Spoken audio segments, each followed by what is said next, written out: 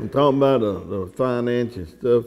There's a known fact that in America, that 73% of people in America do not understand mathematics, and the other 2/3 don't care.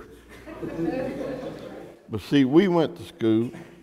We went into algebra. The first year, freshman year, they made us take algebra. And we went in there and the teacher said, the first thing you need to know about algebra is pi r squared. And Lardo said, no ma'am. Pi r round, cornbread r squared. But it went on, it wasn't long. We got caught cheating on a test.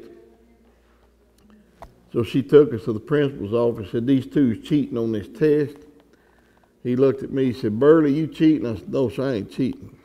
He said, Lardo, you cheating? He said, no, sir, I ain't cheating. He said, they both said they ain't cheating. She said, well, I can prove it.